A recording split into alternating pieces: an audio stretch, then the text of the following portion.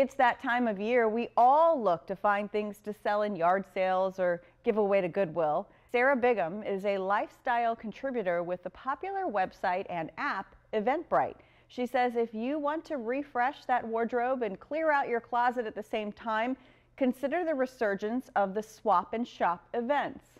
If you're not familiar, these are events held in your hometown, right in your own backyard, where you bring in 10 to 20 of your own items, gently used, in exchange for a ticket or a token, which you can then use to get something new and take home to your house without any cost. She says there could be a small cost to get into an event, and often those proceeds do go to charity. She says you can find fashion swaps all over eventbrite.com, and she says any of the items that are not swapped, well, they oftentimes go to women in need or charity. What's really great about these swap and shop events is not only are you getting new items for free, essentially, but it's a great opportunity to take inventory of what's in your closet right now. What do you need? What are you not wearing? What do you want to give away? It's just a great time to open up our closets and get rid of things that we no longer wear.